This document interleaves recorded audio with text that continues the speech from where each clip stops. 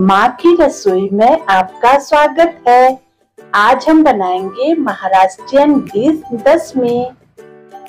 सबसे पहले हम गैस में एक बर्तन रखेंगे और उसमें डालेंगे 1 गिलास दूध।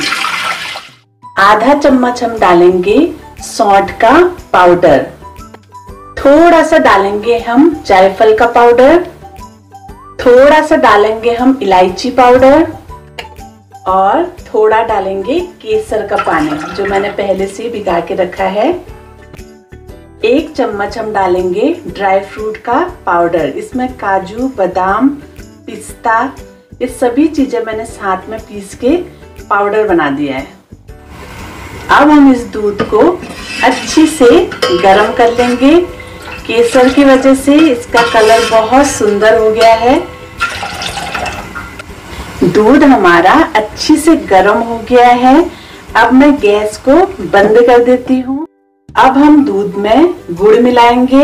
यहाँ पर मैंने 1 बाउल गुड़ का पाउडर लिया है। आप चाहें तो गुड़ को कद्दूकस करके भी महीन कर सकते हैं। तो अब हम इसे दूध में मिलाएंगे।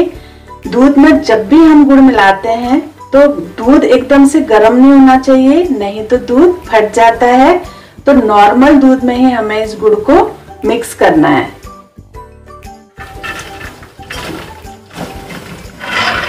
इस तरह से गुड़ को हमें दूध में मिक्स कर लेना है। गुड़ अच्छी से हमारा दूध में घुल गया है क्योंकि ये गुड़ का पाउडर था तो इसमें ज्यादा हमें घोलने में मेहनत नहीं लगी। अब हम एक परात लेंगे और उसमें डालेंगे 1 कटोरी गेहूं का आटा। आधा कटोरी मैंने यहाँ पे ज्वारी का आटा लिया है और इसमें डालेंगे 1 बड़ा चम्मच हम घी। 1 चम्मच हम इसमें डालेंगे सफेद तिल। आटे को अब हम अच्छी से मोवन कर लेंगे इस तरह से। अब जो हमने गुड़ और दूध को मिक्स करके बनाया है उसी से अब हम इसे अच्छा सा डो तैयार कर लेंगे।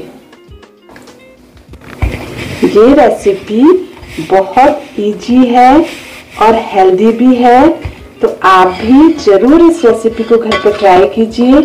बच्चों का नाश्ता हो सुबह का या फिर हमें कहीं जाना हो तो हम इसको बनाकर ले जा सकते हैं और बच्चों के भी टिफिन में इसे दे सकते हैं और हफ्ते भर हम इसको खा सकते हैं इसको, क्योंकि इसमें दूध भी है तो उससे ये खराब नहीं होता है। तो आप भी जरूर ट्राई कीजिए और कैसा लगा कमेंट करके बताइए और अच्छा लगा तो अपने फ्रेंड्स को भी शेयर कीजिए। ऐसी ही नई रेसिपीज के लिए हमारे चैनल को सब्सक्राइब कीजिए और हमारे चैनल से इसी तरह से जुड़े रहिए।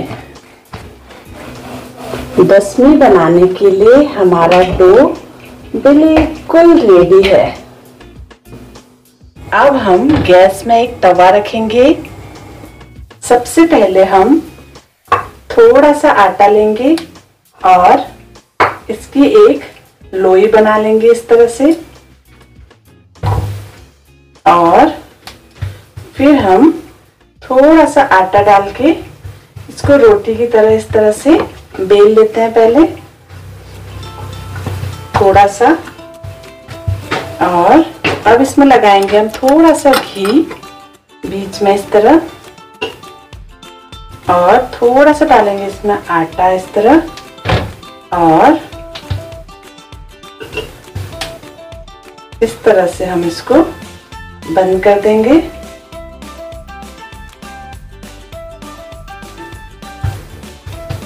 और फिर से इसमें थोड़ा सा आटा डालेंगे और अब हम इसको अच्छी तरह से बेल लेंगे इस तरह। इस तरह से हम बेल लेंगे। नॉर्मल रोटी से थोड़ा सा मोटी रहती है इस तरह। अब हम इसको गरम तवे में इस तरह से डाल देंगे। आंच को हमें सिम ही रखना है, ज्यादा तेज आंच में नहीं बनाना है हमको।